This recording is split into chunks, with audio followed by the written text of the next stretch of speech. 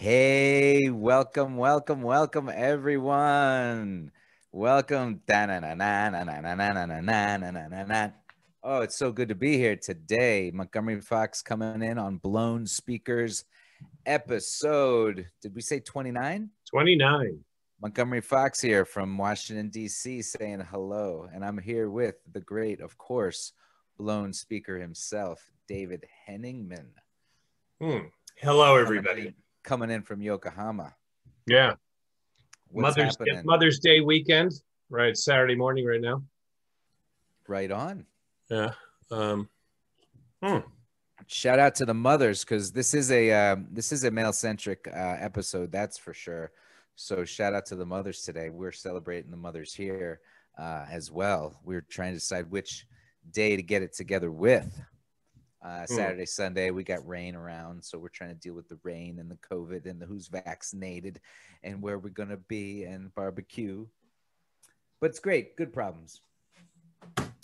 So, yeah. Don't you feel the pressure as the father on the Mother's Day? Not especially. I think she'll just tell me exactly what she wants. I'll tell you what I'm not doing. No breakfast in bed. I just pay attention to things. Everyone's boo-hooing breakfast in bed. It's gross. So we're gonna plate it down here and say, "Come on down, Mom." Might do coffee and a flower. Sounds nice. That's the plan. Speaking of gracious attitudes, I made it through another year and celebrated a birthday this week. Yeah, happy B-Day, 49. Yeah, thank you. Or is your age a secret? Well, come on, man. I color this. I color this to maintain my prestige. I have to gain respect. My boyish face gets no respect to my students. So I get the reverse coloring. So this is a nice one. Look, check this out. The daughter made this card for me. Look at that old photo. Oh, nice. Wow. Yeah. So touching message. How old was she there? Here, that's I think 3.5 or 4, something around there. Yeah. Cute age. The best. The best. Those were the years. Thumbs up on that decade. I guess I have to wait till this one's over before the votes are in. But I don't know. This decade's looking a little. So anyway.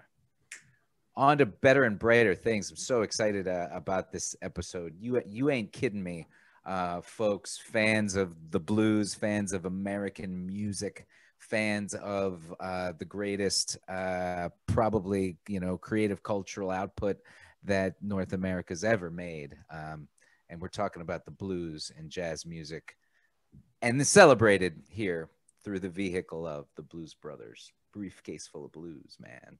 All right. Let's get into it. Yep, that's the one. That is the one. So yeah, I gotta admit, David Hoenigman, when you first dragged me into this 20-some episodes ago, and you thought, hey, what album you want to talk about? This is like top 3-5 albums came to my mind. Just not for a number of reasons. It needs to be thought of and talked about in a higher literary format like this, right? Right. Not in the popcorn aisles of John Landau's Meatball, Lampoon. This is some critical musicality going down here, and I have just such a personal relationship with it. So I think those two reasons exemplify why I felt it important. This hits the Montgomery Fox. We're talking the making of Montgomery Fox here. If we can be blunt, it's my creation story, actually. Well, that's what I figured, right? That's why. I figured, and I'm looking forward to the stories. So yeah, lay them on us. Hey, well, what do you know about this jazz? I mean, because I probably brought this album to Dayton. And was I playing it in Dayton? I don't know. I don't remember that specifically. I remember a lot of we were snobs to the blues, man. A lot of people I feel like a lot of people had Except Phil. Blues Except Brothers, Phil. except Phil. Yeah. Yeah, like I don't remember us listening to a lot of blues together at that time, right? Yeah. I had a few albums I would sneak in for sure. For some reason, this was one of them, and I think it's because, and this might be something we get to, that the Blues Brothers are birthed out of a comedy shtick, and so as soon as you start from that, it's like, hey, what are we supposed to do with this? Is this funny or not? It's John Belushi, this tragic satire hero, who's in the end tragic, and am I supposed to enjoy this, laugh at it? So anyway, yeah, I get it, and I think that's why I might not have pushed it, and I think now I've certainly come around, and everybody knew it then, and I knew it when I was a kid listening to this, that this is solid shit. But just when you're in college, you're not really pushing it. Phil, like a good guy he is, we'd be hard on Stevie Ray Vaughan. We'd be listening to a lot of Albert King. I put on an Albert King song all the time at late night sometimes. So I do remember those kind of blues times. But this is different, of course, right? Hey, one of us had the Robert Johnson box set. True. I remember that. That's true. Yeah. I think Chris Like might have pushed that. Yeah.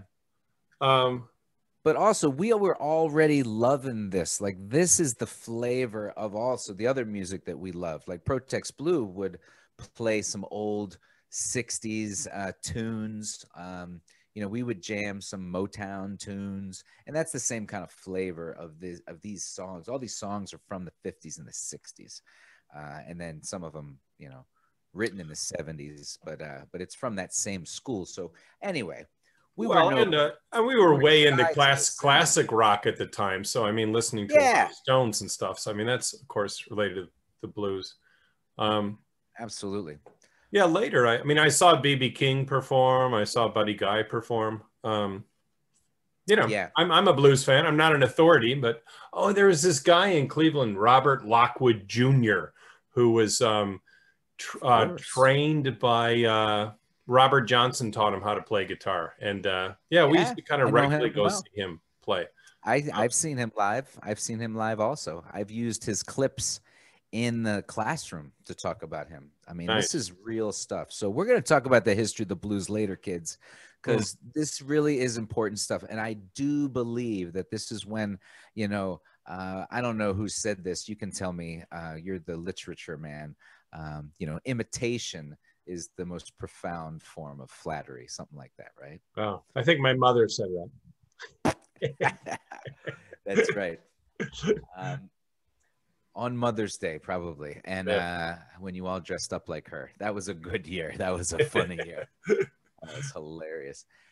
So here we are looking at the band, and so we're gonna go through it this nice and easy because there's so many layers to go to. But I'm sorry, we're not gonna whack off John and Dan yet. we're gonna talk about the band because the Blues Brothers are a band, and this ain't nothing without the band, So oh my God, look at this band. And so here you see this is the back of the album, and so they're all there in their outfits, I mean, they get some freedom, just wear black and white. So yeah, and you see the I suppose I can move this, right? So we can see that. Let's do it like that. On the back of the jacket, of course, this is the story of the Blues Brothers, this fictional tale of Jake and Elwood, and I think most people have seen the movie. They know the bits, and this is the story. But, the story is, of course, that this is a bit that grows out of Saturday Night Live. They're opening for Steve Martin. I mean, this is comedy apex, Steve Martin's doing the Hollywood Bowl and the Universal Amphitheater in LA, and they're like, hey, let's try it out. They had done the skits on Saturday Night Live a couple times. We'll take a look at some of those. And then they're like, let's put a whole thing together. Why not? Because Belushi, we'll see, had done this before. So all these guys are kind of out there. It pulls them together. Let's do it. It's incredible. So anyway, so this is the fictional story about how they're born, basically like the movie. John Landau gets a hold of that. So this is 78. When's the movie? Like 80, right? I want to say 80. Yeah. Yeah. Yeah. And so, and I do got to admit that the movie, because it's such a, well, you know, what is your opinion of the movie? I mean, it's such a farcical hoo-ha of a Ferris Bueller kind of, you know, wow, it's a crazy movie, of course. And I love it with all the cameos, but it does kind of take away, I think, from the raw beauty of what this is about, which is the music and the blues, right? Okay. I mean, What do you think? I mean, I kind of feel like I grew up on that movie. I think my brother and I watched it again and again. And I think a lot of people, like from our generation when you were a kid, I mean, just on your certain movies you'd watch over and over again on your VCR. Most, right? Most people could know a lot of quotes from the Blues Brothers, I would say. Absolutely. Right? And that's good. I think, and I think in general, that's a good thing. But sometimes we get distracted by the, because Belushi is quite a firecracker to pay attention to, you know, and the whole shtick is so funny.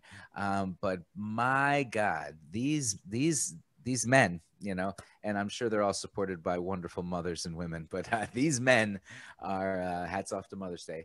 These men are incredible. I mean, they just are. And I know that down the road, as the Blues Brothers evolved, you know, that there's still a shtick and they still do their thing. And they have rotating members. There's women in the band. I don't think they changed the name or anything. They're the Blues Bros now, maybe. So which names do you recognize? Of course, because I know them all and I love them all. I heard this record. My father bought it when it came out, so I learned about these guys. Their names just stick in my head, I think, from them. I mean, of course, we know Paul Schaefer, but yeah, Matt Guitar Murphy and Donald Duck Dunn. I mean, those names totally stick in my head from the movie. And Blue Lou. Right. Yeah, because it's at the end, right, when they do Jailhouse Rock and they kind of go through and they show everybody, right? And they exactly. And that's what's so great is they take. I mean, these guys stick together like a band. Like what Belushi is able to do is like make this fictional thing happen, and then actually do it in real life. Because there's no question keeping these guys together for 2-3 years while he's managing addictions and party all night long attitudes. Unbelievable, right? So were they together as like a touring band for that time? I mean, yeah. Okay. All right. Yeah, I thought it was. Yeah, they did like 60. They did like, I was really surprised how many dates they did. Really? Just over 2 years. They did 2 tours. They toured I think it's 79, and then they toured again in like 80 or something like that. They played a few shows, like a few appearances. A lot of them are online. You can check them out. Some of them are good, some of them are bad, like the audio video. And then they went on tour. This is the tour. I see them. They went on tour after the album came out to support the album. And then they went on tour again after the movie came out. So I catch them in 1980 in July live. Oh. We'll get to that later. Yeah. After the movie. Wow. So that, I mean, that must have been really Blues Brothers. We can look. I mean, I don't remember going to the theater to see the movie. I don't think my dad took me. I was only 8, 9. So I mean, going to see them live was probably more acceptable than going to the movie theater to see them. I don't know. I wasn't going to the movies yet, you know, at 8. No, but I guess I meant just the Blues Brothers fever must have been at a peak that year. Yeah. I'm assuming that movie was an instant success. I would think. Right. You know, one thing I appreciate about that movie, you know, because watching it a lot as a kid, just entry level stuff. Like, it was cool that, you know, before I was 10, you know, I knew who James Brown was. I knew who Ray Charles was, you know, John Lee Hooker, Aretha Franklin. I mean, that's just, you're absolutely right. That's not a given for a suburban white kid that he's going to know all that before he's 10, you know? So, I mean, And at the absolute end of the day, that's exactly what and why I think John Belushi really, well, besides a vehicle for good times, you know, which is probably Captain, Co-captain is, you know, I don't know. I suggest you go out and buy as many blues albums as you can. You know, he wants to keep music alive. He loves that music, and he knows those artists did not get their due. You know, so I think he is of the many who pushed, you know, the greatness of blues music, and especially African American made music that never got its due. Didn't earn the money as much as it could have, should have, for all those reasons, man. So yeah, he done good. And because of that, because this is 1980, you know, I mean, we're not, you know, Ray Charles isn't singing, you know, we sing his songs now at the national anthem time, you know, God Bless America and stuff. You know, I think it was slowly to accept those things. Anyway, it's awesome. That was awesome. And I'd like to talk more about that integration kind of stuff, because the racial connectivity of this band and what these members did earlier, their connection to integrating America is really true, as you just said. So, yeah, there's so many connections. I mean, the big thing, yeah, Paul Shaffer puts this band kind of together along with Belushi. Paul Shaffer's at Saturday Night Live with Belushi. The two big members they get, of course, are Steve Cropper and Mac Guitar Murphy, and they go deep. They play in 50s, 60s bands for a while.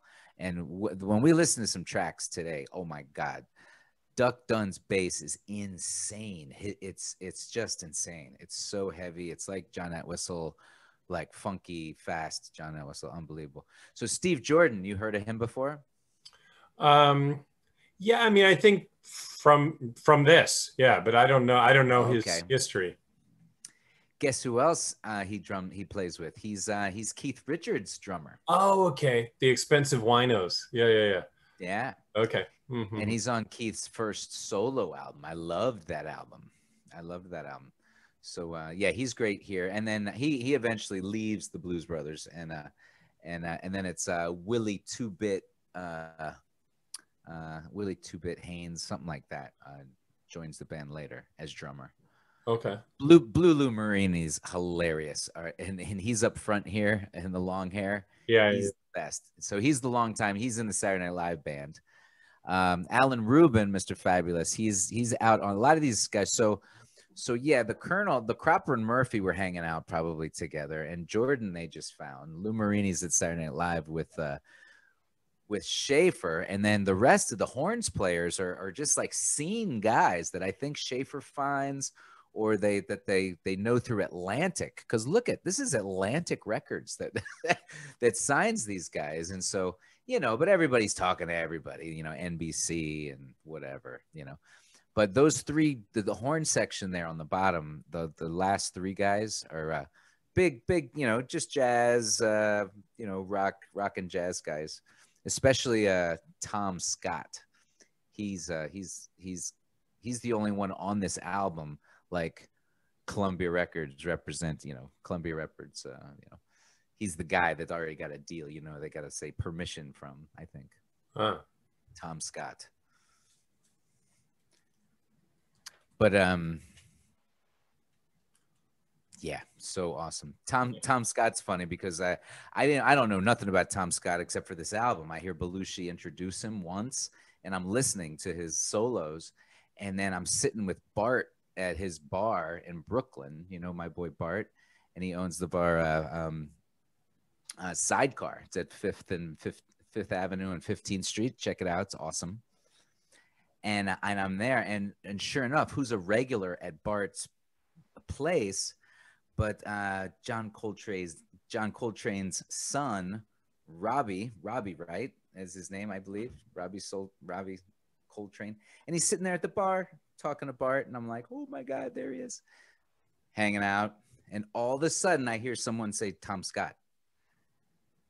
And I hear Coltrane, and the guy next to Coltrane's talking about Tom Scott. And I'm like, you guys talking Tom Scott from the LA Express? and then Coltrane's like, yeah, Tom Scott from the LA Express. And I'm like, oh yeah, oh man, good tenor alto, man, so good. He's got that LA, he's doing it. And I said something else stupid. because that's all I could say. I was like, please, let's not talk anymore about Tom Scott. I was like, triple scale. Because of course, all I know is I don't like go find Tom Scott albums. I mean, I should have probably, but that was enough to have a quick banter with Coltrane. He's also a musician, I would assume. He is. Yeah. He is. So oh my God. But I mean, this back of the album, having all the guys back here dressed like that is so awesome. But you know, of all these guys, I mean, they've been through a lot. We'll talk about Cropper and Murphy some more, but I mean, I'm sorry, Cropper and Dunn some more, but Matt Guitar Murphy has been around. He played, like, he's old. I believe he's still alive. Am I right about that? It's 2020. I think he's still alive. He was born in the 40s. Woo, yeah, he's still alive. He comes up to Chicago and starts playing with Howlin' Wolf. I mean, he's incredible. And then he's playing with everybody. Are you looking it up now to see if Matt Guitar I'm just Murphy writing it down to check. I think he is. I'll bet you money he is. He's born in the South, but oh my God, he's just incredible, and his playing with these guys is so fun and good. His scene, of course, is probably the greatest musical scene with Aretha. He plays Aretha's husband. That's who I'm talking about. Yeah. I love that. Oh my God, yeah, he's incredible. Yeah. And Duck Dunn is, no, it's not Duck Dunn. It's Blue Lou is there too, right? And she's like, well, go on. Yeah. Yeah. I love that. Blue Lou's my favorite. You know him from Steve Martin's King Tut, right? Oh, no. I mean, I remember the King Tut bit, but I don't remember Blue Lou. All right, I got a freeze frame of that scene. I'll show you later. So let's see. Let's move on, kids. So here we are. This album. So this is like about the album and the band. Oh, look who it is. Huh? Oh, they're under in the buff. Yeah, just to quick update on Matt Guitar Murphy. He did pass away 3 years ago. But yeah, he had a long run. He was born in 1929 in Sunflower, Mississippi, and he passed away in 2018. So so very recently, very recently. Yes, rest now that you say that, I do remember when it happened. Now that you say that, I assume everyone's alive, and they are in many ways, David. Well, but your point is clear that, yeah, he had, I mean, by the time, I mean, he was already 50 in 1980. So, I mean, he had been around for a while. There you go. Yeah. There you go. And as far as I know, besides Belushi, Belushi obviously passed away in 82, right? I want to say 82. I think it was. About, yeah. I remember that, man, when I was a kid. Else is still alive. Yeah, that was. Oh, absolutely. Absolutely. I guess we'll get, I mean, and I mean, honestly, when we look at this, and these are courtesy of Wikipedia, thank you very much, Wikipedia, for all your Wikipedia needs. Studio albums, they did actually get in the studio, but never as Dan and never as this band. They only did studio albums later when they would throw things together. Their live albums were the two live albums that they released, as you see here, 78 and 70 and 80. Those are the two live releases that they did. Now, do you think you being into these albums so young, is that part of your penchant for live albums, do you think? Oh, yeah, maybe. I mean, hearing that, and that, that'll, I mean, that was my entry. I mean, I felt like I was there. Hell yeah. This was a formative album. This was one of those albums. And the more I learn and hear about stories of other people, I hear people talk about how, oh, we'd listen to that album all weekend long or something like that. They'd be talking about, oh, my pa would play that album. We'd listen to that all album long. Just keep flipping it, And this was one of those albums. And there were a lot of albums that my parents would play. But we had one of those classic kind of piece of furniture stereos. And on Friday and Saturday nights, they would get out the cocktails, and we may have people over or not. We'd be listening to records, and I remember that. So I mean, sure. I think just being, and the fact that we went and saw them live, it was such a prep and a great experience, because the experience was the same. Listening to that record and then going to see them live was like dead same.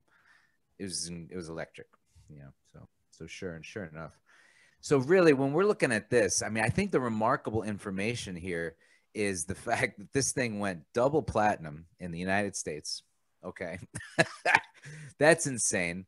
Goes gold in the UK, and then goes platinum in Canada. Hell yeah, Canada. What's up with that? Because how many people are in Canada, you hear me? And I mean, although what are they cooking the books in Canada? They're saying that it's platinum is only 100,000, but platinum's 1 million in America anyway. We're just gonna shout out Canada here. Based on population. Okay, maybe that it must be. I think it is, right? Like you could have a double platinum album in Iceland or something.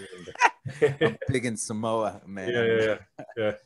And okay, I get it. All right, still a shout out to Canada, because we'll get into why. Do you know why Canada loves the Blues Brothers? Oh, well, I mean, Canada's such a they love comedy, right? I mean, a lot of comedians from this generation were from Canada, and Toronto's like a huge comedy town, right? Right on. So possibly, right? But so Canada and the blues don't go together, right? No, I mean, I wouldn't say. I know it's a tough one. Yeah. I don't think of them. I don't think of the Canadian blues. Yeah, but Neil Young can play some blues, right? Hey, there you go. So okay, there's the connections, right. And it doesn't really, my connection to Canada would have been Aykroyd, right? Because he, like you said, the comedy of that. But we're gonna find out, my friends. The #1 blues band in Canada is heavily featured on this album. Did you know that? And we're talking about the Downchild Blues Band. All right. And 3 tracks of this on this album are from the Downchild Blues Band. So let's look down here. 79. These are the big hits. Soul Man obviously was the big hit. That was on classic rock radio all the time, right? Mm-hmm. Yeah. So it was Give Me Some Lovin', I recall. That was. I remember Rubber Biscuit too. So yeah. So in a second, I mean, there's a rave review we're going to read from Rolling Stone magazine, but here are the tracks, and this is what I want to get to, and we'll talk about all these influences, but Otis Redding obviously doing the opening track there, and again we want to emphasize that Steve the Colonel Cropper and Donald Dunn played in the backing band for Otis Redding and Aretha and all the Stax guys. So they were, Cropper's the guitar on Aretha Franklin's Respect, the guitar on Sitting on the Dock of the Bay, They were and Sam and Dave too, at least Sam Cropper. And Dave. I'm not exactly. Yeah. So, but to see that, so all the songs that the Blues Brothers did were tunes that they weren't original. However, those guys were original members of those. They wrote those guitar parts, really. So anyway, but they did this Floyd Dixon song, Junior Wells. So you see the Downchild Blues Band there, and so they get 1-2 songs from the Downchild Blues Band, and we'll look at some pictures of them. So that's they do in contemporary blues, which is interesting, right? But when you hear those songs, they're amazing songs, and they really fit in well, and that's really interesting that some white guys from Canada would fit into this canon of rich Chicago, Southern Stax, blues and soul music, right? Yeah. I don't know. I don't know anything about the Downchild Blues Band. So yeah. Yeah, me neither, man. And I didn't even look into them too much then. I really couldn't. I really didn't look into too much of them then.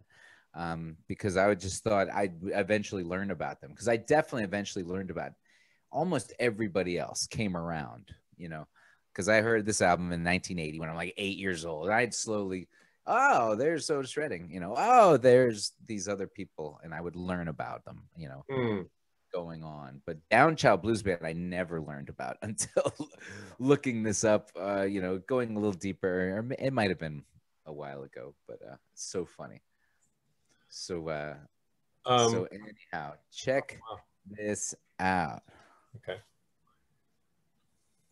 So this is just an incredible review. So, I mean, again, I think most people are laughing at this kind of idea of the Blues Brothers because they've been on Saturday Night Live and they keep trying to do these things.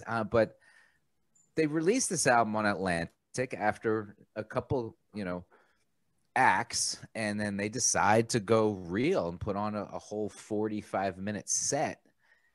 And this review is pretty amazing. If you want to, you know, I'll be happy to read it. And would you like to read it, David? It's pretty. Sure. It's a pretty great review. Sure.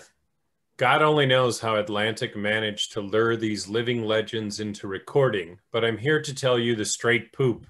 This band's got a street smart sound that's tighter than a toad's ass. I've heard rumors that John Belushi and Dan Aykroyd were intimately involved in this project, but believe me, the music on the Blues Brothers Briefcase Full of Blues is no joke. Sweet slam. Rolling Stone, huh? Excellent reading. You must be a teacher. That's great. That's great. And so yeah, it's really phenomenal. And I think before we get into, and the fact that he shouts out Aykroyd and Belushi, absolutely, of course, Aykroyd and Belushi put this together, but it's those guys in the band, and also the whole reason why they're there. It's the blues. So let's go to school real quick, my friend. This is a great. This is a blues timeline I've used in my own classroom before, and you know, you just find it online. But I'm a public high school teacher, certified by the state sanctioned. And I've used the blues to teach U.S. history before, and developed an entire 20th century unit on the blues, tracing domestic, upheavals, depression, technological changes, everything from the 1900s all the way to like the 70s. I stop, and it's pretty phenomenal. And so you can see that the blues have been here, and are still alive to a great extent. You hear them in everything and every form of music, from hip hop to the structures of techno, EDM. It's still the same, right? It really is. So, and I think that's where all these tunes come from, and so it's just important to recognize that that's what it's about. It's this combination of all these forces, and then to talk about how this music then adds horns. This is a huge band, as you see those dudes. There's like 4 horns, in this band, and that is just how blues gets to a new level, and kind of how it represents also how it represents American history is the integration, I think. And I explicitly use the blues to show how moments of integration in American society happen in the music scene far before politics and things integrate us, right? The horrors of slavery, the horrors of the Civil War don't cure us. What cures us is us.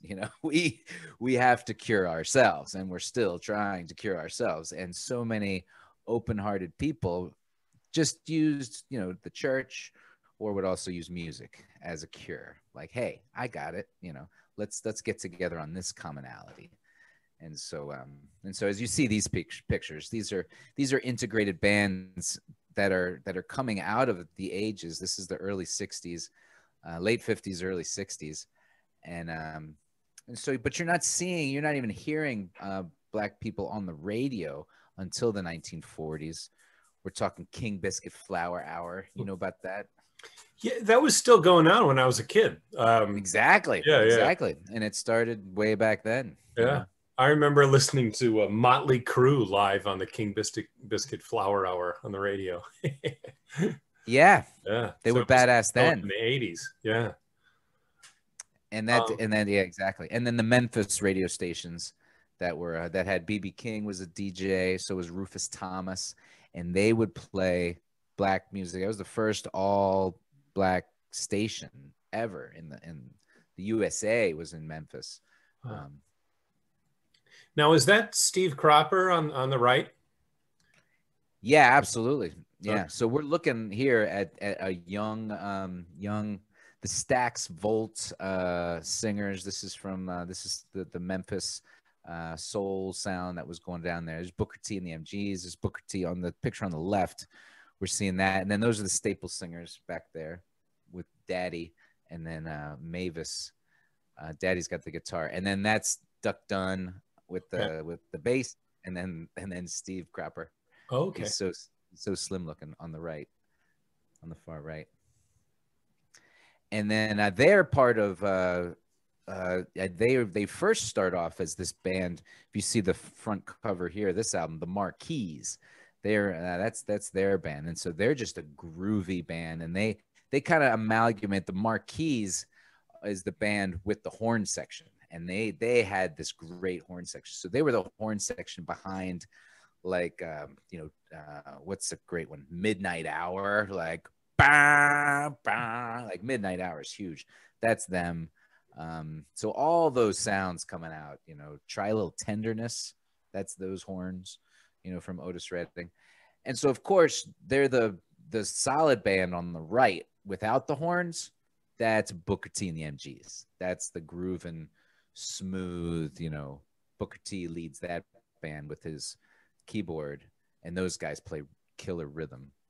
I don't remember the name of the drummer of Booker T and the MGs, but so what I'm saying about the Blues Brothers is it's a far out tribute to what blues music and American music is, and I think that is underneath John Belushi's vehicle to have a good time. It really is, and that's why we're all and that's why I think I care about this stuff more than most, because I see it in here. These guys were vehicles for good way back then, trying to make it better for us today. Just obviously still we haven't cured our racial disharmony, but music was a great way to do it. This is a great picture, eh? So this is from the Stax gang hanging out, jamming, putting some tunes together. Lord knows what they're making, but that's the idea. Just getting together. That's really fun. Booker T and the MGs is based in Memphis, did you say? Yeah. Okay. Yeah.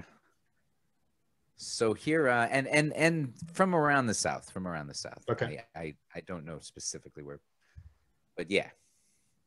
So here, this is like, so the band is great, but all the other songs, I think they really, I think I did read about it once, but I forget like who chose all these songs. So I think it's a combination of Aykroyd and Belushi, but also Schaefer. I think Schaefer had to be, and obviously because of, you're going to get Cropper and Dunn in, so you got to do Soul Man or stuff like that. So we're looking at some of the acts that they cover here. So there's the Downchild Blues Band, right? Just a bunch of happy dudes from where's that? Lakefield, Ontario. Wow. They'll light up your Friday night, man. Look at them. So the guy in the middle, I think, with the mustache, he's Miss Donnie Walsh. He's the leader of the band on guitar in the Masters blazer, or what is that? Is that the Monday Night Football blazer?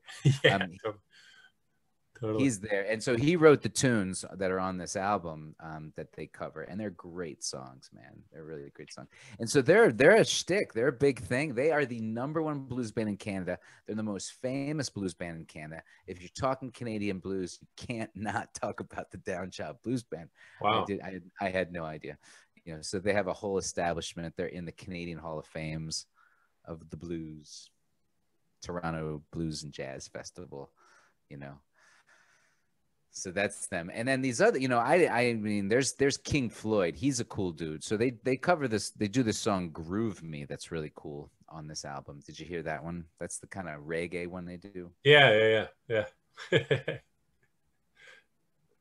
a little silly, It's the one I don't like the most, probably. Because Belushi does this bad Jamaican. Yeah. I know what you mean. But accent, it's a little lame. And funny enough, I think I read it somewhere. I might have read it in that Rolling Stone review.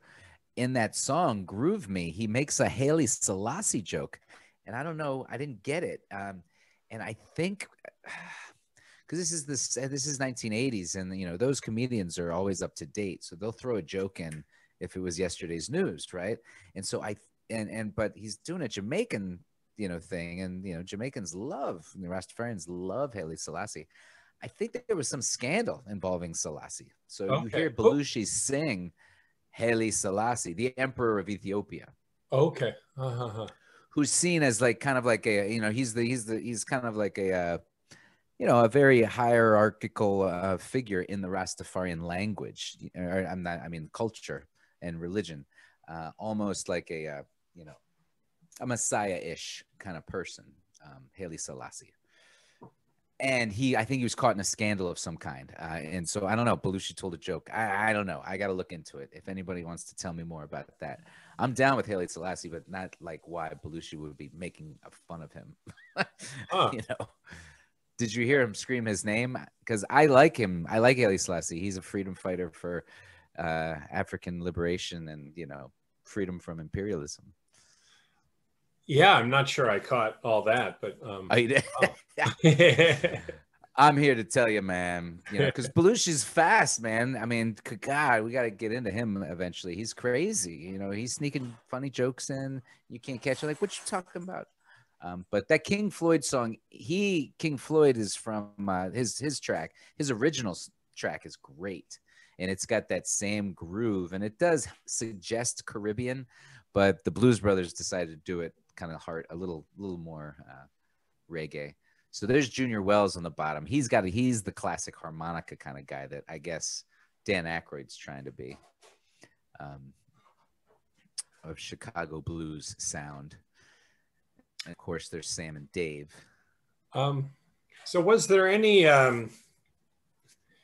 backlash or any, like, did anyone feel like they were kind of appropriating all this and making a buck for themselves? So as you said, they're championing the music and promoting these guys, and these musicians are getting, the musicians in the band, I imagine, are making some nice money off this. The album goes double platinum. But was there any sort of backlash? Like, why are these two white boys making money off? Yeah. I think it's fodder for that thought about appropriation and stuff like that. But I think because one, it's an integrated band. Two, it's like because they're the members of the band were already like in the scene. I get it. No, I think I think the music that they were celebrating was still contemporary. This is the 80s. They're doing songs from the 60s. This is like the birth of the oldies generation, which, there's still a station on every dial of the golden oldies. So I don't know. I don't think that came to mind. I really don't think so. Of course, all these songwriters are probably making money off this too. So yeah. It's good. Yeah, the Down Child Blues Band especially. But this was Soul Man did so well. And then, of course, the movie does great for everybody. I mean, this really, it becomes a vehicle because the people love it. I think we loved it. We loved, yeah, for many reasons. We loved it. I think so. Wow. Because he chose these songs because these are deep cuts.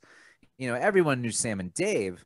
But and probably everybody knew I Turn You Loose. That was an Otis Redding standard.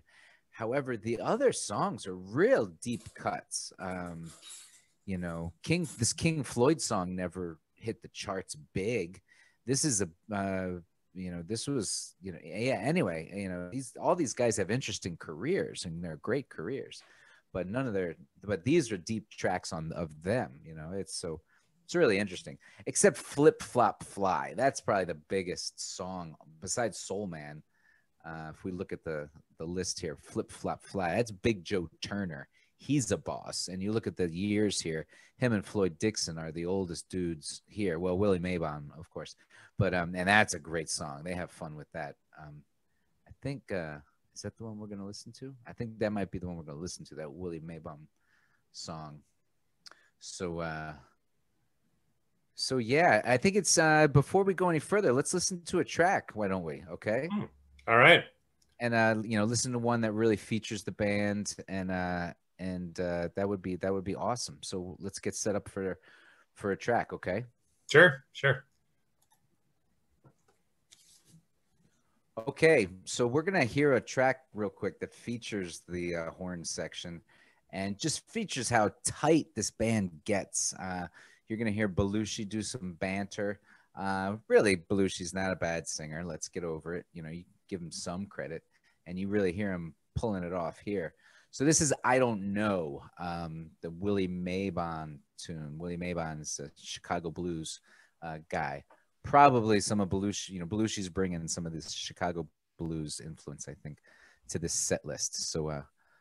So let's have a listen to this. So definitely feature, and also featuring Aykroyd on the harmonica is, you know, it's you know, I don't know, it's not insignificant, you know. So it's great. He plays it well. Let's hear it.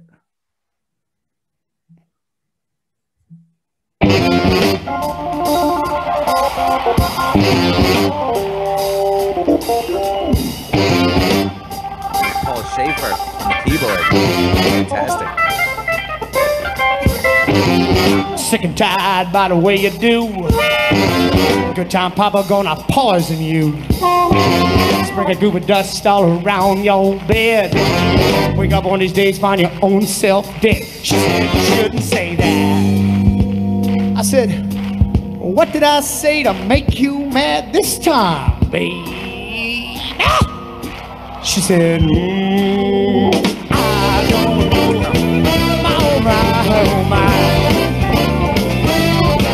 She said, I don't know what my baby's putting down. A woman I love, she got dimple in her jaw. The clothes she wear made out of the best of cloth. She can take them and wash them, put them up beside the wall. She can throw them out the window, pick them up a little bit before they fall.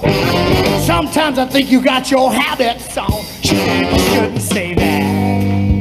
I said, well, what did I say to piss you off this time, baby?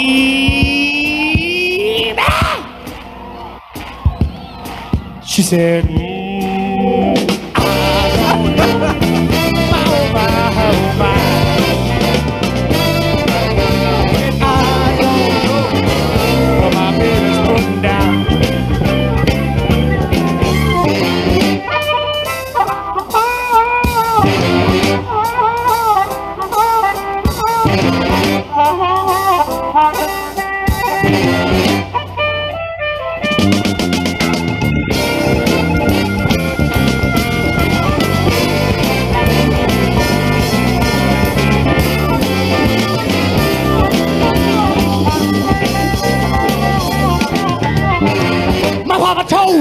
my mama sat down and cried. You're too young a man to have many women you got.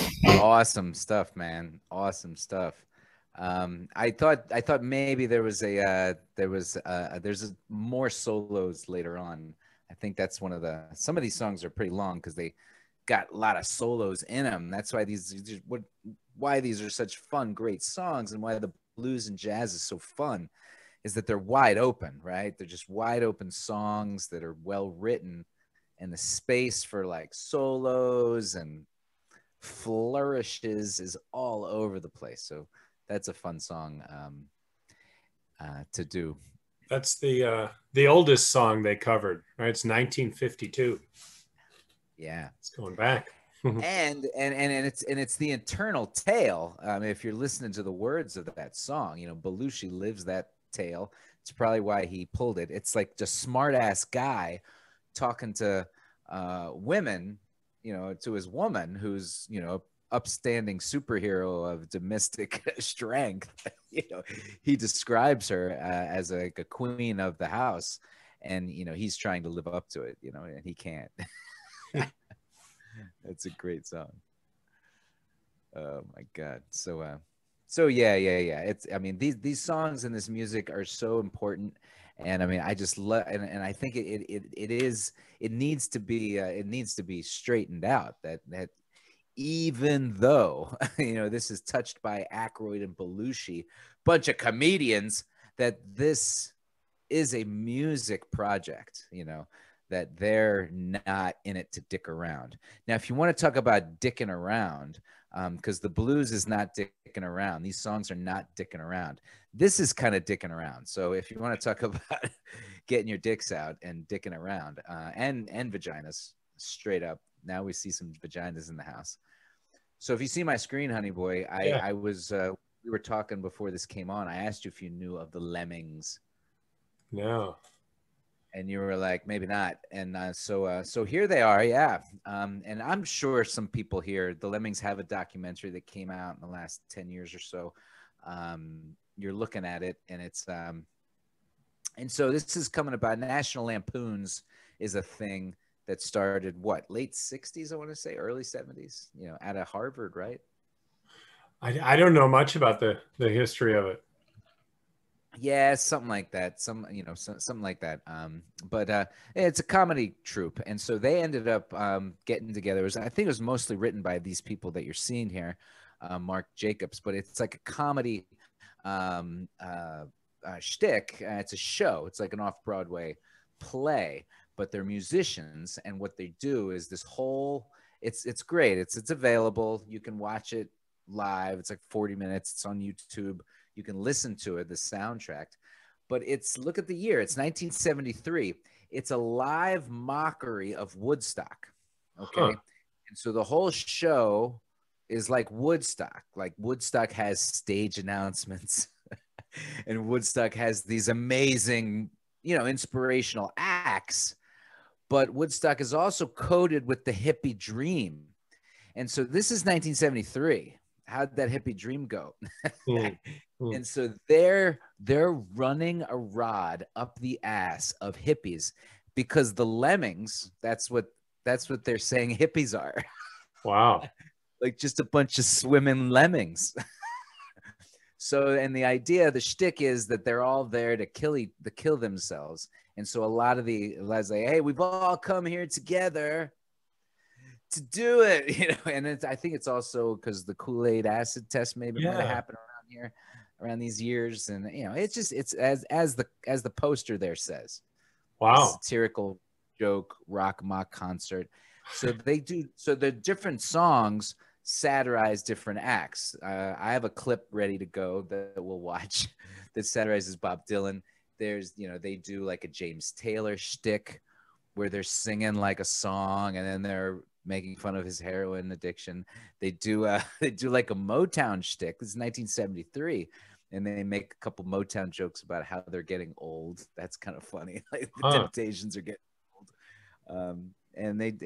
so pretty funny. And so a lot of the jokes are like rich, man. They're mocking like the hippies, and that's funny to hear that, right? Yeah. Let's see, 350 live performances. So Saturday Night Live started in 75. Is that right? Yeah. So this is before that. Yeah. 2 years before Saturday Night Live. Wow. So, I mean, so just to perform that many shows, I mean, Belushi must have been a decent bass player and Chevy. So that, I mean, right. they must have been all right, right? Wow. The song, I mean, they, in total, there's probably about 8 or 10 songs, but a lot of shtick in between. So we're not going to watch a lot of it because it does, it's silly. It'd be fun and electric to be a part of because like it's a lot of improv, but what I do think is just fascinating about this, this is like really like the style of humor that's seemed to continue on. Like humor's continued in this direction since. Look at these people, because I mean, we know who the hell Belushi, but Chevy Chase, remarkable. Christopher Getz, good God, he's touched so many things. And so, okay, I guess we'll talk about this now. So this is crazy. Chevy Chase is on the drums here. All right. This is some deep white rock trivia. Are you ready for this? So Chevy Chase, I don't know if you know his story. You know, he grows up kind of like rich kid, but has a tough time growing up, getting kicked out of schools. He goes to like a boarding school and eventually goes to like some college, Haverford College. I never heard of that, but anyway, he's jamming in bands. He's also doing comedy and stuff and stuff, but he's also jamming in bands, and he plays keyboard sometimes, and he plays drums. He's jamming with a band and his buddies in college, and they're in a band called, you know what, they're Leather Cannery. That's funny. And you know who's in that band with him? His two college buddies, Walter Becker and Donald Fagen. Oh, Steely Dan. You know who they are? Is it Steely Dan? Yeah. Chevy Chase's college, band is the founding members of Steely Dan. So I'm listening to this Lemmings album, and I'm like, that's some snappy drums. What's going on there? And sure enough, I dig in and find this information. One of them says he has uncanny timing. Wow. One of them, you mean one of the Steely Dan guys says that about Chevy? Yeah, one of the Dans. Yeah. Huh. Amazing. So I had no idea. And of course, also Belushi's bass playing. Way to go. I really didn't think he played a lot. So let's see a quick live performance, because this is where Belushi got his cocker shtick from. That's what I was going to ask, because you said they were mocking Woodstock, and I'm like, oh, that must have been where he started doing the cocker thing, right? Because he would do that on Saturday Night Live too, right? Yeah, exactly. With Joe Cocker at one point. Right. Yeah. So I'm going to cue it up here for you kids. But just forget it. He's a personal friend of mine, and he said he wasn't going to show up. All right? What? He's here. You make me look like a fucking asshole, man. I just told him I knew the guy. He's here. Okay, all right. He's here. Bob is here. He's out there somewhere. Bob, where are you? Bob, you son of a gun, where are you? God damn, I don't believe it. Bob is out there. Bob, where are you? Bobby! Bob, where is he? I know he's out there, man. There he is, over there. Hey, Bob, come on up here, Bob, and favor us with a tune. What do you say, Bobby? Come on up here. Come on, let's give him some encouragement. Let's get him up here. Come on, let's hear it. Come on, here he comes. Here he comes. There you go. Bob, one tune, Bob. He's not coming up. He's not coming up. I'll get him up here. Hey, Bob. Hey, Bobby. Hey, Bob. Hey. Bob sold his catalog for how many millions? Enough, Bob. Enough. God, I don't believe it's Bob.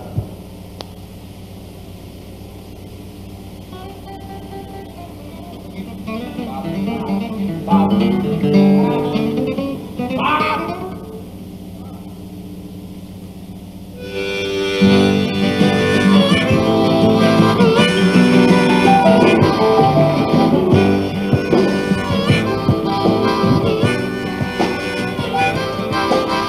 You say the world's in trouble.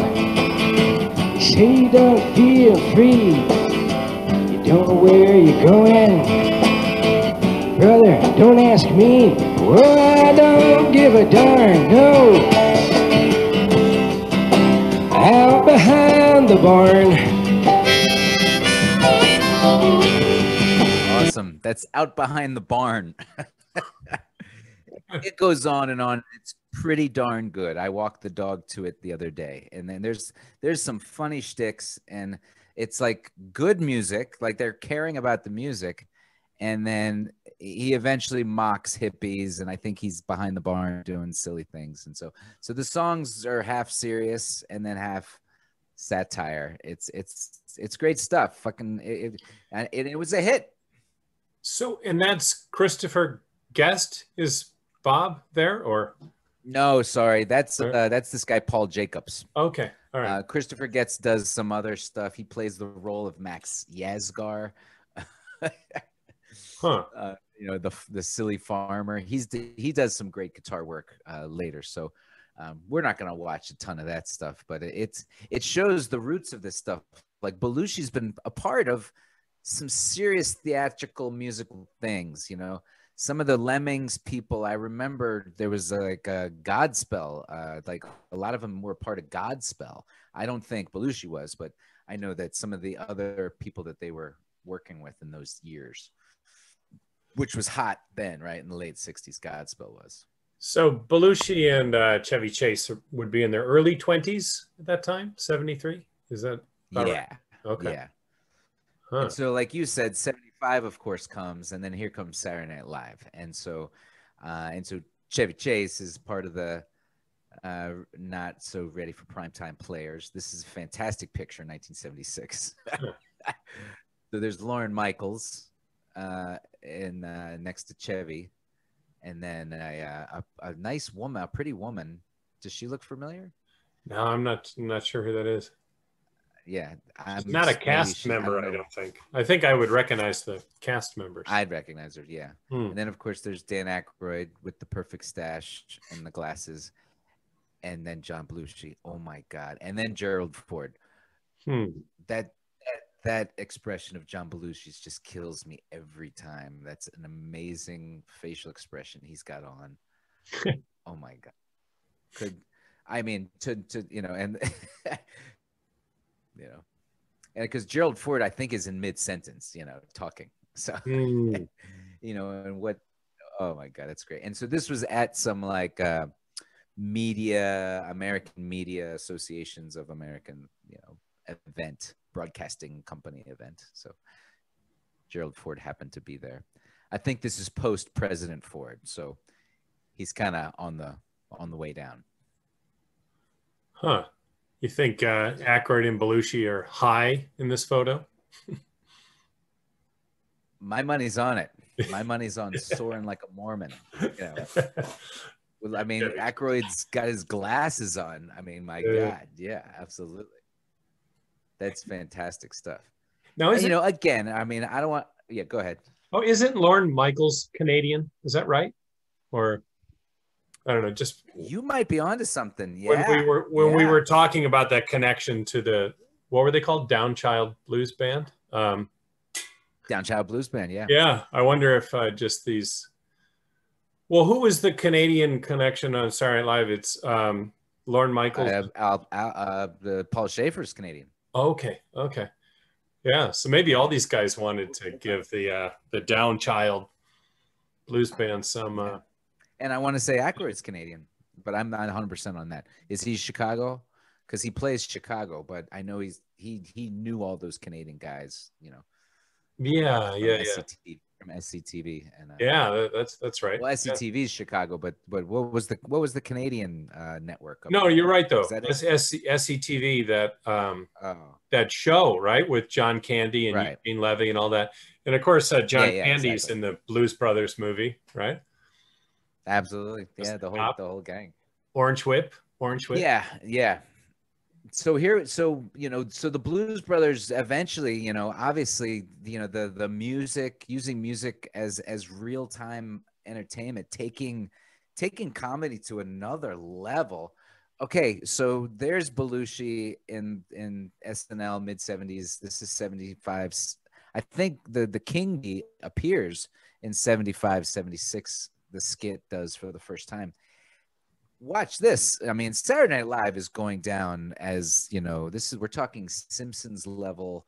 We're talking Price is Right level, epic sustainability of television entertainment. You know, I mean, there's not a lot still going, you know, as long as Saturday Night Live has been going. So, but what we're seeing here with the King Bee, did you know this? What did you know about the King Bee? First reoccurring segment ever. Oh, really? Huh. We're hearing it here, folks. Okay. And they did that before before the Blues Brothers, right? Mm-hmm. Okay. Yeah, so this is really them getting their act together. And it's the dumbest thing because first I think they come off as a band, but then they start showing up and just doing bee puns. Yeah. So it's outrageous to see so many humans dressed in a bee outfit. And that's the whole thing. Like, oh, we got the costume guy. You know? I got all this yellow and black material. And so there they are. And so it becomes the reoccurring dumb thing, you know. So it's so funny. But it teaches Belushi, like, oh my God, look what we can do. I have this idea that Belushi was also a punk fan, right? Like, didn't he arrange to have Fear play on Saturday Night Live, or is that right? You got that right. Okay. You got that right. Yeah. He's all over the place, man. He's all over the place. I mean, now that we're talking Belushi, man, I'm in one of those take a book, drop a book off, or don't drop a book off places. And I just took a book. I may have returned a book someday. And I grabbed Wired by none other than who? Carl Bernstein wrote that, I think. Who's one of the Watergate cats? Woodward and Bernstein. Woodward and Bernstein. Okay. It was either by okay. It was Jake or Elwood, or Bob Woodward or Carl Bernstein wrote this book. The biography of John Belushi is fantastic. Wow. Definitely worth reading. But he tried to push Fear so much, like to get them record executive deals. He would be so high and burned out, and he'd be up in Atlantic's like offices, like playing the tape or something, and like, I want a meeting. So funny. Wow. Were they that good? But also horrible. So were they that good of a band? Oh yeah. Okay. Uh-huh. Fear? Yeah, great band. Okay. Uh-huh. Yeah, if you like that kind of straight ahead stuff, sure. Okay. Sure. So yeah, he was also into that. But I think his roots were in this kind of stuff too. But I mean, he was this kind of electric character that, I mean, it was the shock value of a band named Fear, and then he would ride it like that and just, listen to this. It was one of those things where that was his thing, to carry it around and make people listen to it. But but at SNL, so do you recognize that picture on the top right, and who do you think's in there? Okay, so that's from the King Tut, right? Yeah. That skit who Steve Martin used to do. So that's Blue Lou on the sax. That's Blue Lou Marini. That's right. Okay, dude. He, and I mean, there's so many things to talk about and watch, but yeah, you gotta. I mean, I showed that King Tut video to my kids one time, and they were laughing. And then he busts out of that. What do you call that coffin? What do you call it? Oh, mummies. Sure. Coffin. Yeah. Coffin. Dracula's live in coffins. What do mummies live in? Tombs? Casket. No, casket. Yeah, but there is a word for that. Sarcophagus. Something King like that. Tut's buried in a. We could roll with that. Tomb. Yeah, he's in the nice little Russian doll person tomb. And I mean, but here's the funny thing. Steve Martin starts that shtick. He's out there talking and he's going. And then it's like 2.5 minutes into the song before Blue Lou Marini's sax solo. He's in there the whole time, like totally squished in there with his saxophone. Look there's no give on the door. He's smashed in there with a live mic, no doubt. And he busts out that solo so good. It's amazing. And he's got the, he's got the Bangles dancing out there in front of him. It's an amazing video. And he's so good in that. So look at him down here. And there you got the Saturday Night Live band.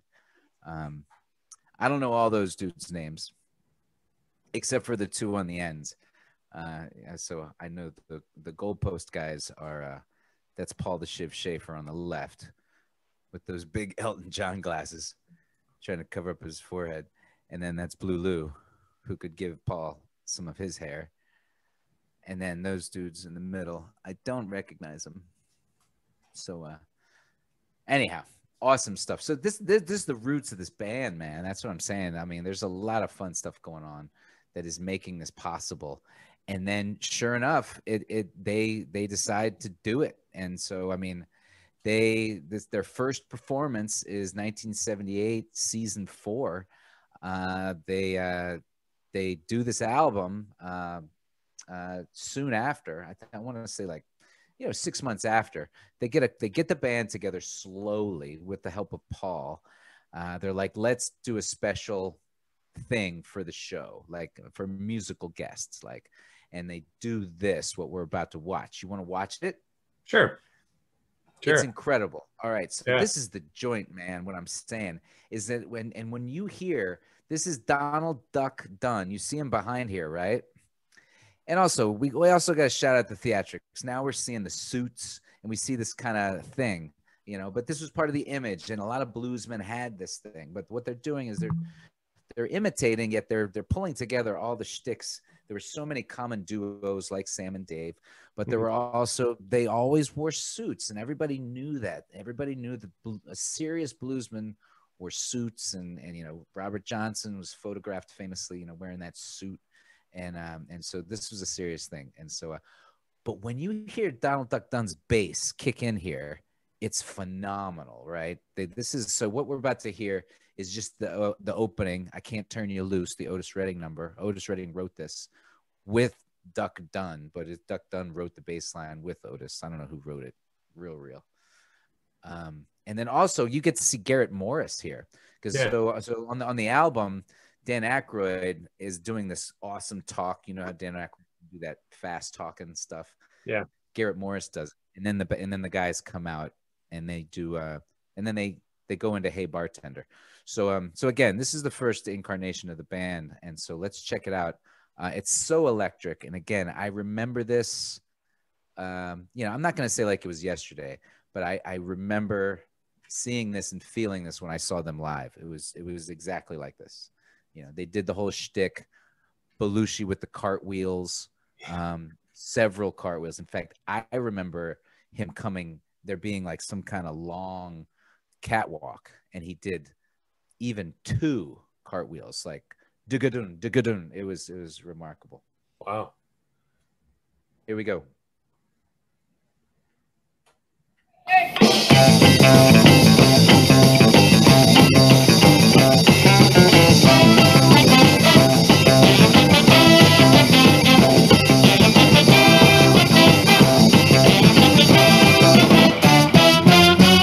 Good evening, ladies and gentlemen. It is showtime here at the fabulous Black Rhino Club, home of quality entertainment, home of the rhythm and blues, sound of the day. Yes, I am Joe Marquis, your MC, and we certainly hope that you have enjoyed or will enjoy the fine people we have arranged for your listening and dancing pleasure.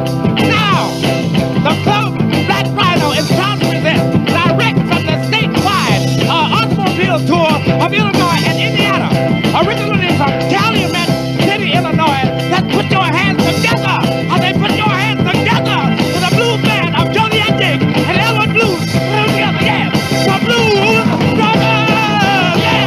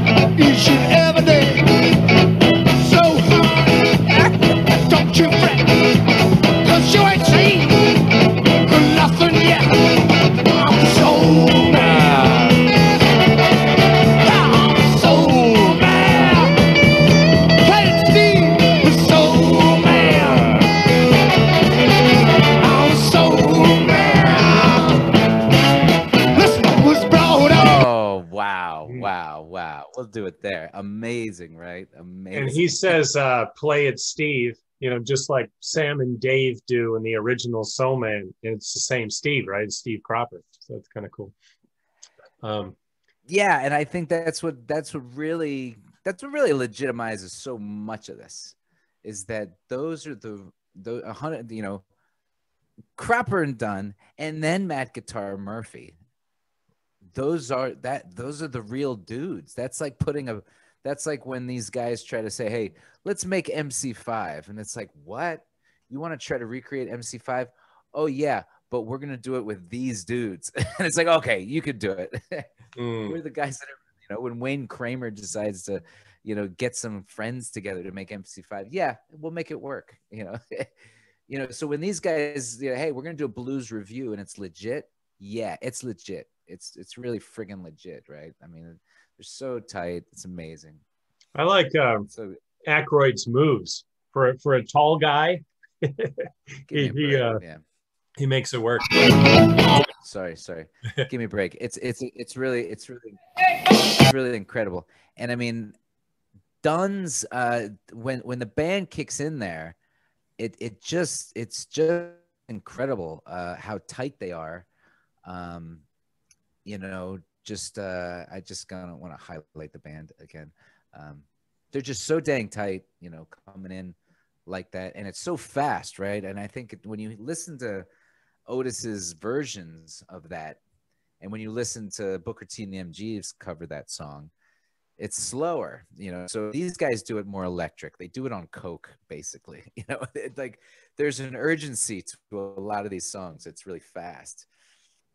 I don't know. It's remarkable. Live TV urgency too. In that case, SNL, right? I mean, yeah, that's true. Everyone's a little. Yeah, it is live. You're absolutely right. You're absolutely right.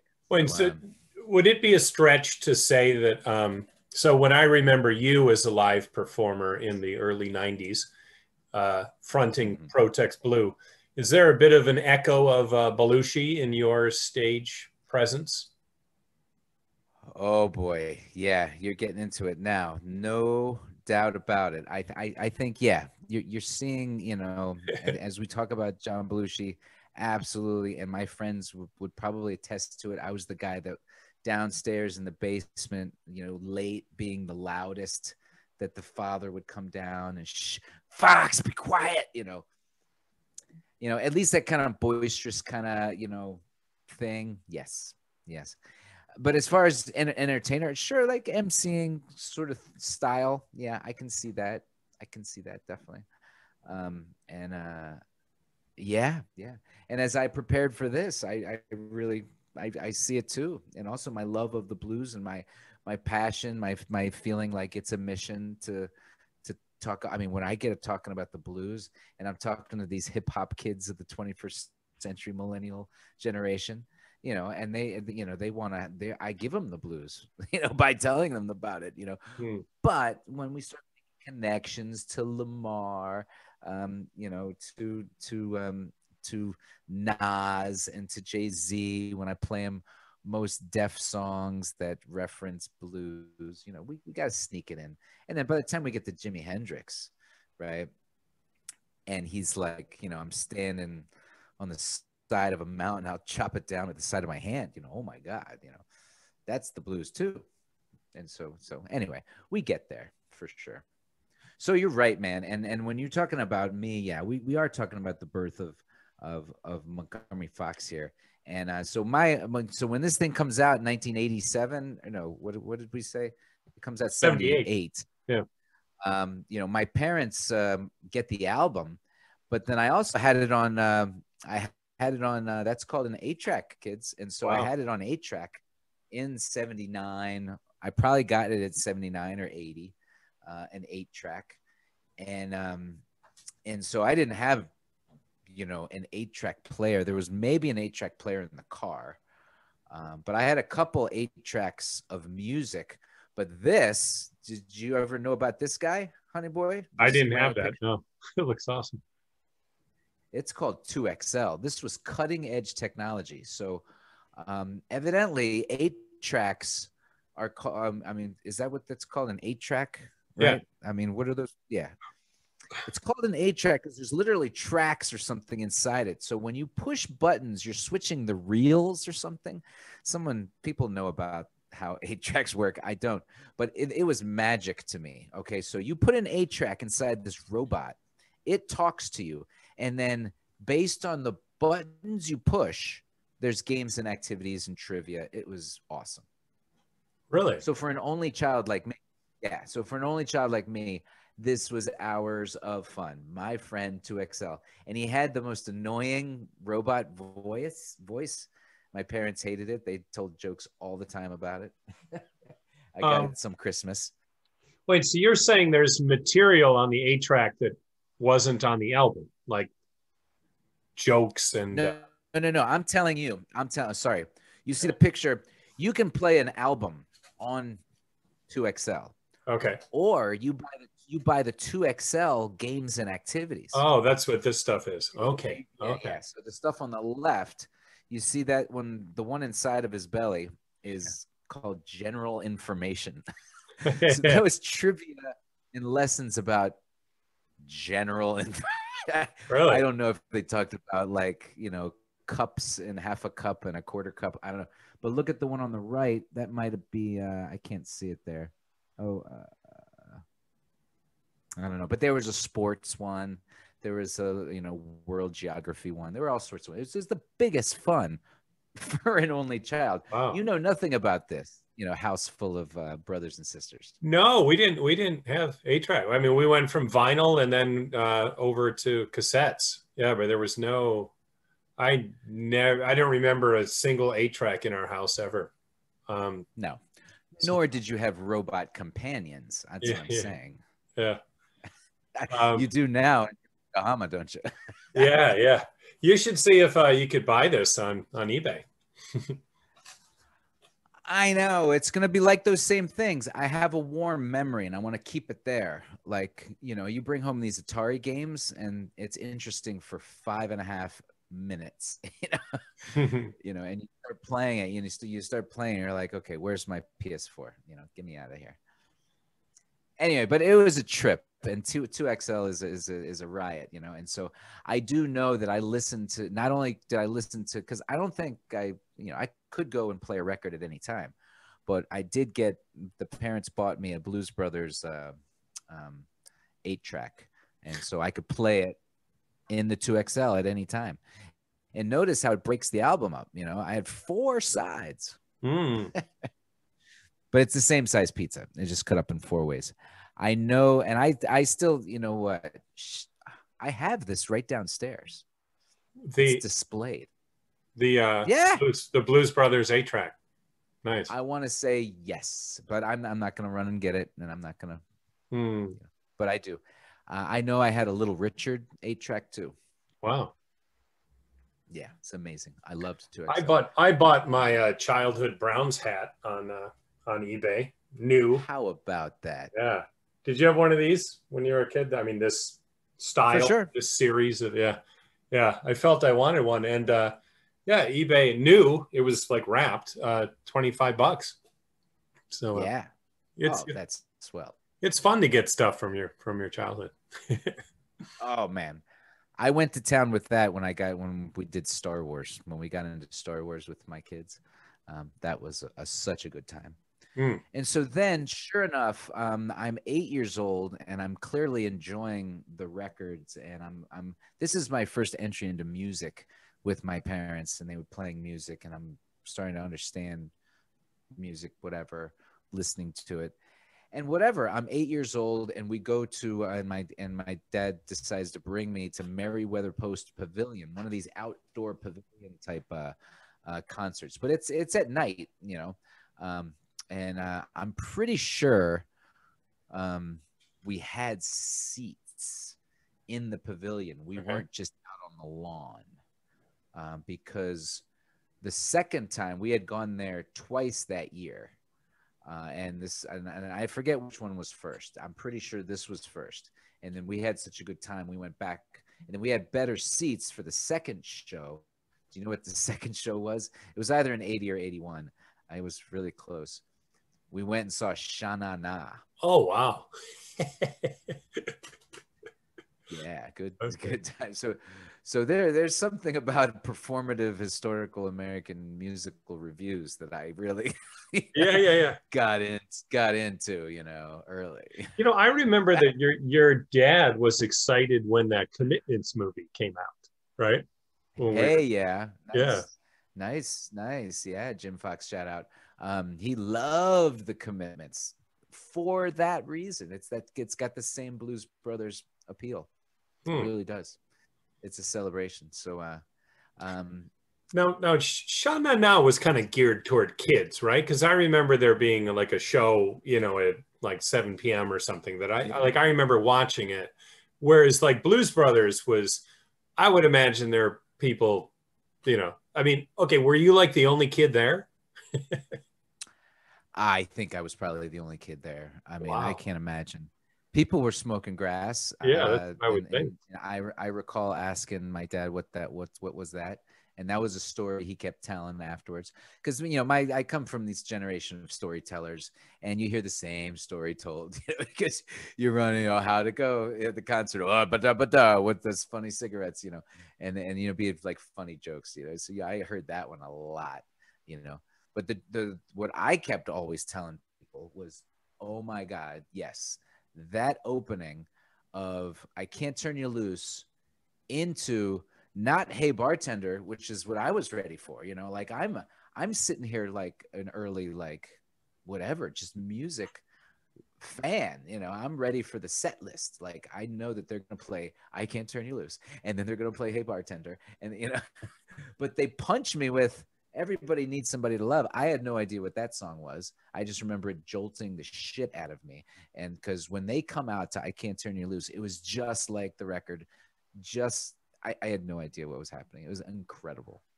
It was incredible, electric. You know, I just remember that. That's probably my only sheer memory of the show because I was 8. You know, yeah, I don't remember, but I remember being too, right? So your birthday was just recently, right? So you're like 8 and 1. Yeah. Yeah, exactly. I'm barely making memories, you know, in second grade, you know. Yeah. So yeah, I mean, but what a hell of a show. They play everything off of the record. So I must have just been in dreamland digging this record. I don't think I fell asleep or anything, you know, like that. And then they play everything else, you know, Green Onions, they play stuff from the movie. This was their second tour, so they're pushing the movie a lot with this. So I like she caught the caddy. I always like that Taj Mahal song they did. Totally. Yeah. Yeah. Daniel Johnston does a snippet of that on right the Fun album, which we discussed in episode 1 of Blown Speaker. He does a bit of that. Yeah, exactly. Who's Making Love? Yeah, this is quite it's a long show too, huh? Right. Absolutely. And so I got one more treat from you from this show, but then and also this was supporting their second album, American Made. First they supported, after Briefcase was a hit, they supported it, made a lot of money. And then out came the movie and their next album, American Made. So they're supporting American Made. And I want to say that song, they do a Randy Newman song. So that's fun. Like they're pulling up some contemporary shtick as well, you know, which is great. But they do that. But that's like a slow John Belushi song.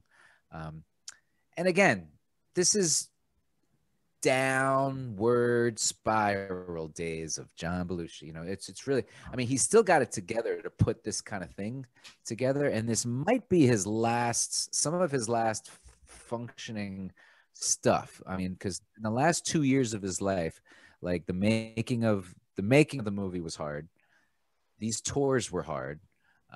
Definitely the movie was hard, I heard, because he was just hard to get there on time and stuff. And then every movie afterwards, like the making of Neighbors was hard. The making of Continental Divide, which I think was his last, maybe. Right? Am I right about that? It's right about that. It was right around there. Oh, you mean what he was working on when he died? Is that what you're asking? Yeah, something like that. So, isn't there 'cause that he's the World War II movie? Wasn't there one like called 1942 or something like that? Oh, maybe. Hmm. Because he's living hard these days and his body's Yeah. still doing it. And I wanted to say also that, I mean, the choice of songs, I mean, the blues is dark, but it can be celebratory. Stuff like Solomon Burke's song and songs that like celebrate partying, because he does feature a lot of those songs like Hey Bartender. Mm. But these are all songs about abuse, you know, either self-abuse or dark as shit, I'm about to kill myself kind of shit, you know. Like there's some heavy topics in all of these songs, and they're you know, and what's crazy is like you hear the crowds just like living through it, you know. Mm. But you know, looks like they end on a high note though. Geez, they do Jailhouse Rock always before an encore, and then come back, Flip Flop Fly, and Soul Man, and then wow, go out with the Otis Redding. That's quite an encore there. Yeah, fantastic encore. I do. Was it just you and your dad, or was your mom was also there for this? No, it's just my dad and I. Really?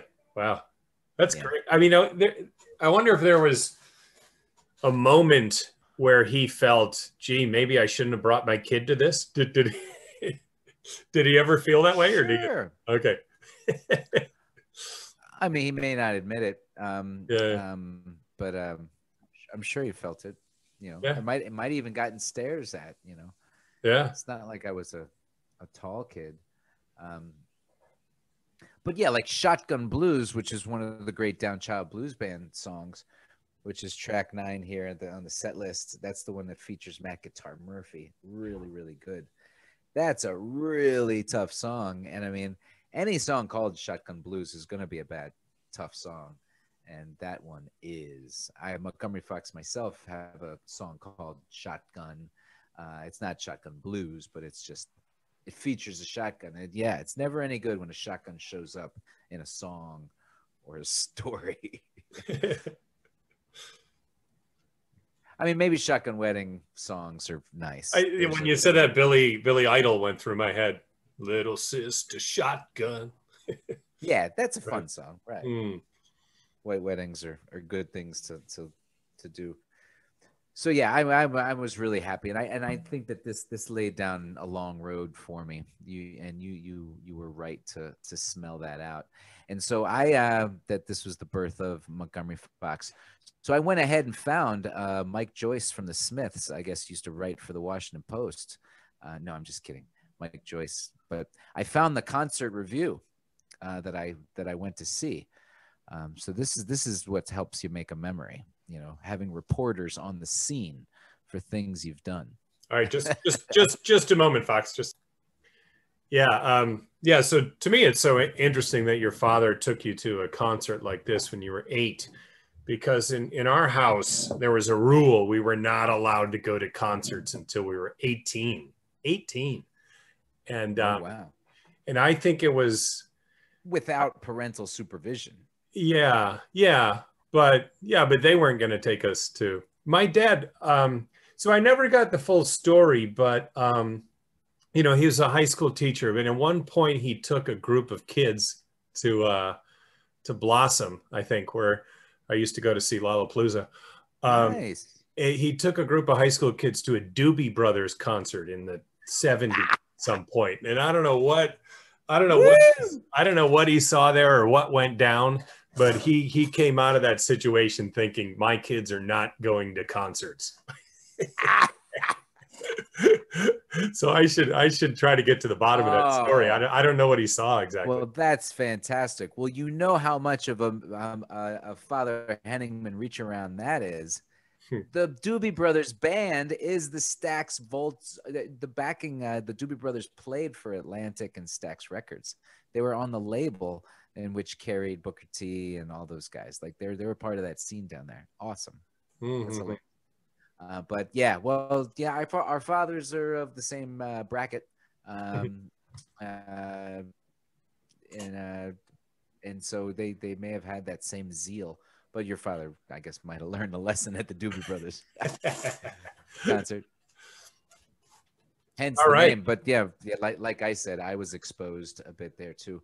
You know what I also didn't recognize is that this was 4th of July weekend. Mm. This concert was on the 4th of July weekend because the review came out the next day on the 3rd. So was it on the 4th? Oh, maybe. July 3rd. Oh, July 3rd. Yeah, so the concert was 3rd. on July 3rd. So the 4th of July was the next day. What a weekend for an 8-year-old. Okay. All right. This is a double shot of America, man. And here I am teaching U.S. history. Like, this is how things happen, kids. So Mike Joyce from the Smiths writes this review. Thankfully, he was there to record my life for me. And it's everything you thought it was. I mean, you can sit here and read this if you want. But what's funny is some of the highlighted things. The Blues Brothers sustained a level of energy and excitement they never came close to achieving in their recent movie. Wow. Wow. What a great dig, huh? Yeah. Because I think it emphasizes, because that movie does meander, and I think people mocked it for like, is this movie over? Like, it kept going. It is long. It is long.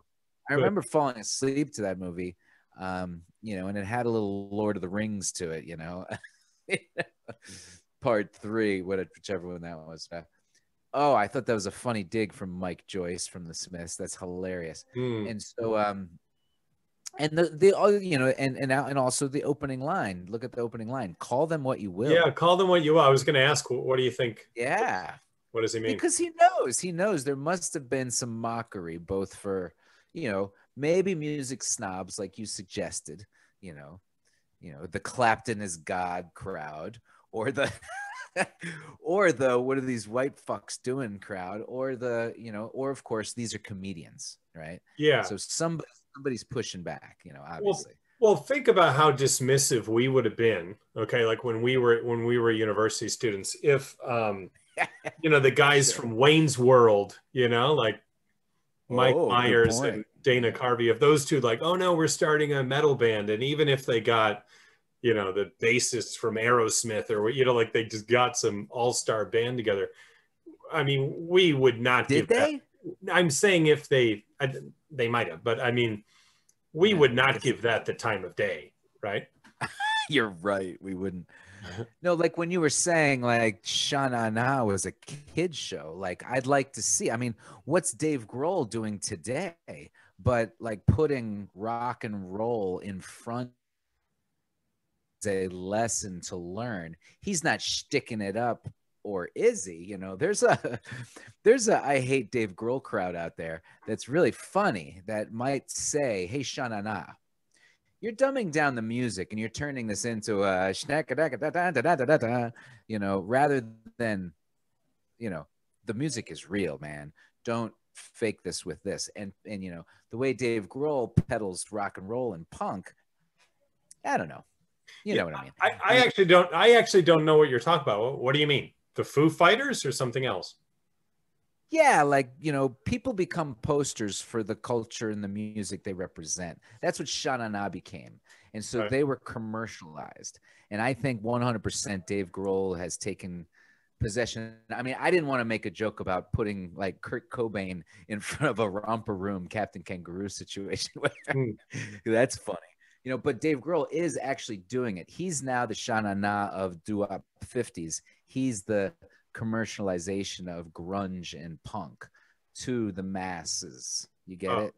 And I think we're allowing it to happen, and that's all fine, but some people don't like that.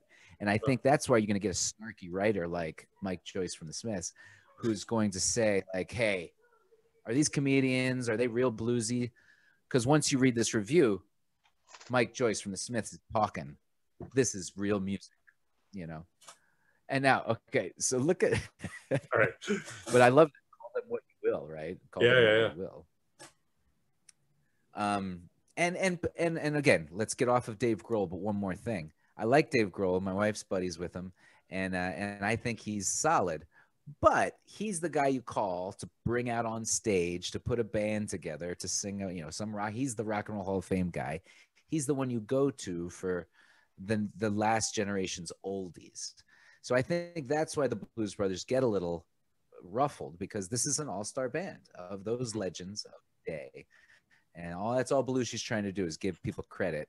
And at the end of the day, it's all Dave Grohl's trying to do, give people credit. You know, he's got a lot of fun stuff coming out. He don't stop, man. But call them what you will. The Blues Brothers put on a wild and exhilarating show at Merriweather Post Pavilion last night. Another shout out to Merriweather Post Pavilion. We were talking offline about Jackson Browne, how I didn't understand him until I got older.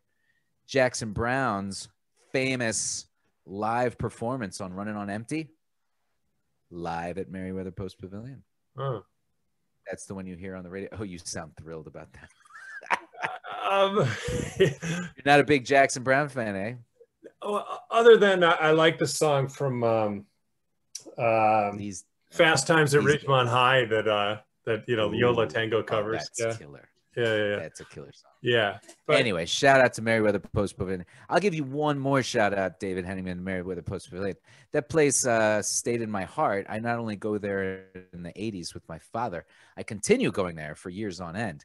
And then in the late 80s, when I'm in high school age, me and the boys would go up there all the time. And guess what? Guess what was in the fence right in the back there? A hole. Oh, wow. And we could climb through the fence in the hole in the fence and go to free shows all summer long. It was great. That's awesome. I'm sure, you know, we either climbed it, we did it different ways, you know, because I think one time we went expecting to see the hole and then they covered it and we had to plan B it. Really? But we went there often. Saw the Kinks there, saw Bowie there, Jethro Tull, just saw a whole bunch of. You snuck into all Dylan, REM. Wow. I forget which ones we paid for and which ones we snuck into. Yeah, but oftentimes, I think more times than not. And shout out to John Zuluaga. I'm wearing a T-shirt that he gave me, and I would often sneak in with him. God rest in peace. Fox. So, the Fox. So check out this, and I know we had decent seats, but not great seats. And I know there was stuff on the stage, but I didn't realize this. Do you see that red? So before a mock-up of a gas station, complete with pumps and a payphone. That's pretty good. That's pretty good. You know, stage. Yeah. Stage shtick. Yeah. Blues Brothers staged an R&B party for a solid 2 hours. Awesome. Awesome set. And then Mike Joyce from the Smiths finishes with the finest working rhythm band in blues today. Steve Cropper, Matt Murphy, Duck Dunn, blasting Stax-inspired horn section led by Tom Scott from the LA Express is the finest working in rhythm and blues today. Man. So, I mean, it sounds like a great night. I mean, especially. Yeah, absolutely, man. Absolutely. And I mean, and the Blues Brothers just keep following me. I do got to say that I come upon, you know, the movie becomes a cultural phenomenon, you know, starting in the 80s, and it seems to be on TV like all the time. And I get up into high school in the late 80s, and I remember I was running for student council president, and the night before the election, the Blues Brothers is on. And so I'm like, oh my God, everyone's going to be watching the Blues Brothers. So I make me and my buddy make some Blues Brothers Fox related posters. Coogan draws an amazing fox with a Blues Brothers outfit on. Amazing. He's over at the house, I guess. And so he, you know, it's a fox dancing with a hat and sunglasses. And it's like, vote for Fox, vice president. And of course, what's my tagline? He's on a mission from God. Oh, nice. And I'm going to a Catholic school, so I'm allowed to say God all day. You know, it was great. And so we get up there, and then and I know that, so that's my shtick. And then another guy, and I think another guy and we come up with this idea together. We're even on the ticket. And I think we wear the glasses in the speech. I have a vague memory of going, of like, we're on a mission from God and doing it again. Like it became a shtick. And it killed, and I won the election. Nice. And I got to say that it could have been on the juice of Coogan's poster in this movie. And then me doing that. That was great. That was great. And yeah, I think that's how it went. And unfortunately, though, my political career there in high school was also tragic, like Belushi's career. You want to know why? Right. So we're talking about your senior year of high school. You were class president. Junior. This is junior year. Yeah. Okay. I was vice president. I was vice president my senior year. Tony was president. I was vice president. Yeah. I think I remember that. Yeah. Yeah. I was there was a scandal. Okay, I could be wrong. It could have been my senior year, but there was a scandalous retreat. I'm sorry, a scandalous ski trip, in which involved some scandalous behavior, and I among many were dragnetted. I mean, 100% dragnetted, man. And I was impeached from that office. Wow. I resigned over the loudspeaker. It was. You resigned over. So I went down Belushi. Yeah, I resigned over the PA. Yeah. Oh, that's great. I would like to inform you that I'm officially resigned. My mission from God was canceled. My God told me. I mean, the principal told me to get on here and do this. Wow. So who became president? The kid that like snitched on I was the vice president. So right. I don't think no one replaces the vice president. Oh. No one assassinates the vice president. So there's no plan to replace him. I don't know. I don't know who took over, but them's the blues, aren't they? Them's the blues. And so, so we're going to finish off here with one last song. Okay. And, and again, it highlights how great this band is. We talked about how this band celebrates Canadian blues, a lot of Chicago blues, a lot of Southern blues, and then the guys are also all from New York City, most of them. This band forms in New York City, so they're all over the place. But of course, this last one, this is a Texas bluesman, another modern guy that we're gonna hear them do. I think it's Delbert. Was it Delbert McClinton that does this last one that we're gonna hear? Yeah, Delbert McClinton, B-movie boxcar blues, and it features the band. You hear Matt Guitar Murphy and Steve Cropper playing with each other so nicely. So there's a great tune to go out on. So I can't wait for y'all to hear it. So we can start playing that right now, shall we? All right. All right. Thanks for watching. If you made it this far, it's been episode 29. Blown Speakers. And, that's right. Okay. All right, Foxy, take us out. That's right. Thank you very much. Thank you very much. I think I need to just do this one more time. There we go. Oh, okay. Bang. Okay. Cool. Here we go. Now I'll take you out. Now I'll take you out. Oh, this is what I do. Bang. There we go.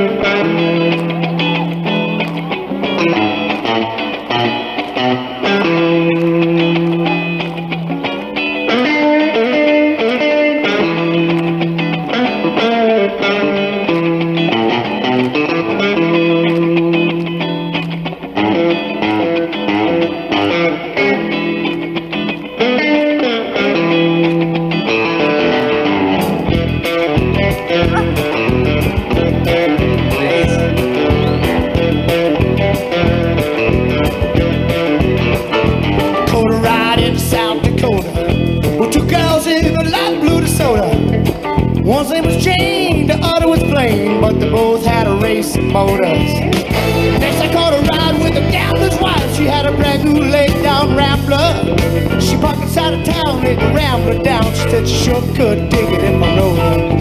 I'm doing my best to get back to you. Ain't nothing I'd rather do. Look for me Sunday, gonna be there, honey. It's something special just for you. Special just for you.